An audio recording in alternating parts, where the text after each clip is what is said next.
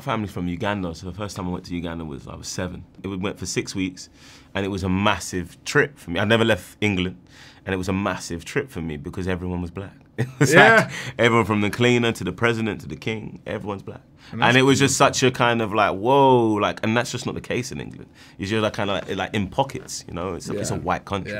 So it's that kind of like, so it was kind of like, wow, like there's this place, and then meeting this wave of family, you know, there's like hundreds of family members that I have back home. It was, and then you had the first 2 weeks acclimatizing, and then the next 4 weeks was just chilling. You know what I mean? Getting to know your cousins, and it was such a, it forms who I am as a person.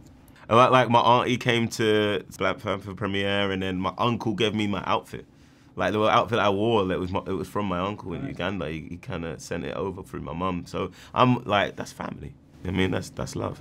So I've definitely experienced Africa and Dar es Salaam and Tanzania in a very kind of communal, community-based way. So that was like my first experience. And what's really cool is like when you're in a place where everyone kind of looks like you, they recognize the things that make you an individual. Because they would say things like, oh, I could tell you're not from here.